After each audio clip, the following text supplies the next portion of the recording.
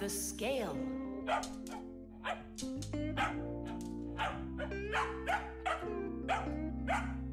Chusaka, that's enough already. But what if it's something important? Come on, she's just a dog. They say that cats and dogs have a sixth sense that we don't have. What's that?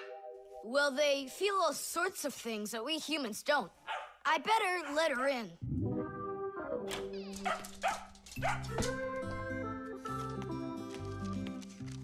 Mom and I will be home before dinner. Please remember to give Chusaka her food. Love, Dad. Oh, how could I have forgotten this? I just can't believe it. You believe in a sixth sense now, don't ya? Uh-huh. Only it looks like for Chusaka, it's a sense of hunger. How much food should I give her? Look, it's all written on that chart. For each kilogram of the dog's weight, serve 1 level scoop at every feeding. Uh-huh, I got it. How many scoops is Chusaka? Oops, I mean, how many kilograms? I don't know. Then what should we do? You don't know? We'll weigh Chusaka, that's what we'll do. With what? With a scale. There's one standing in your dad's office. You're right, let's go.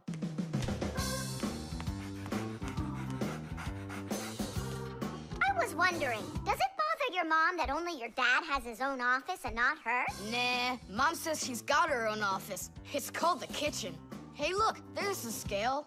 Did you know that humans have had scales like this for more than 7,000 years? If we want to find out how much something weighs, we need to compare it with something that we already know the weight of. Let's say you need to weigh a watermelon. You put it on the scales pan and it drops down. Now you keep adding weights to the other side until the two sides balance. Well, this one is too heavy, but this one is just right. Since the weight is 10 kilograms, it means that the watermelon weighs 10 kilos. And that's just how simply a scale works. Well, should we start? Chusaka! Right, like she's gonna come running. How are you gonna get her away from that bag? Huh, I know how to get her.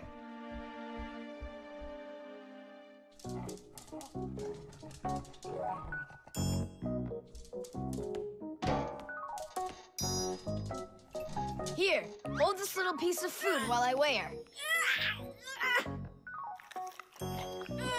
This may be literal, but it's way too heavy. Just hang on. Please, hurry up!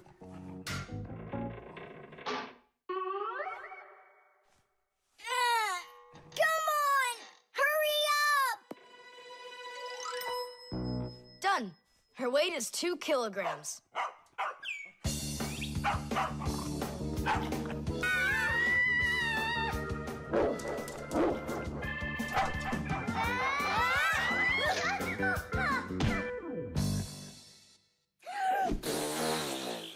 Okay, now we can feed Chusaka.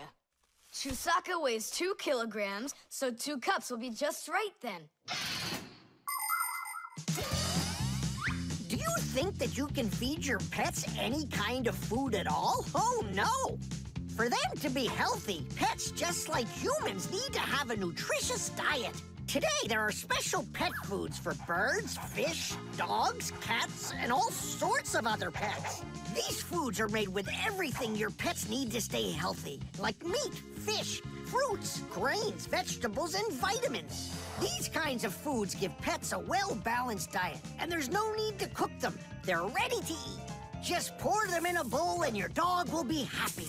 And so will your cat, and your bird, and your fish, too. Just be careful not to mix them up, because what's good for a fish isn't good for a dog. Each animal needs its own special food.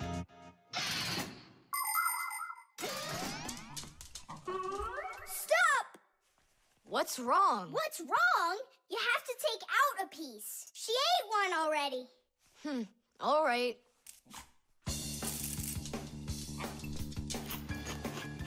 So, that's 6 cents. You still think it's true, right?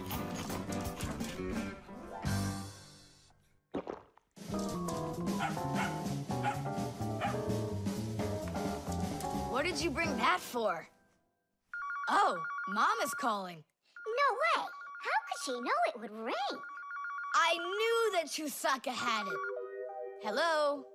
It was a sixth sense, wasn't it?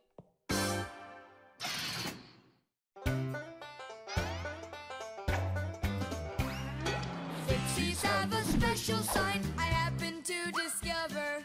They hold 3 fingers in the air and flash it to each other. They send their greetings to you, they sing them and they shout. But if you meet a pixie, please don't let their secret out. But if you meet a pixie, please don't let their secret out.